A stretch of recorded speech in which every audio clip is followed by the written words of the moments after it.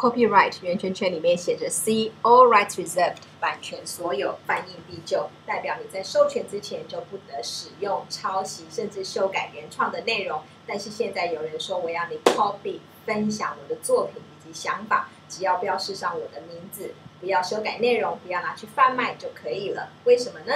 因为 Creative Commons Licenses 创用 CC 有许多的牌照，将你的作品标示上这些牌照，就可以把原来的 All Rights Reserved 版权所有变成 Some Rights Reserved 部分版权。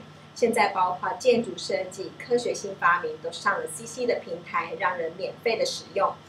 把知识散播出去，让更多的人来使用，影响力就更大。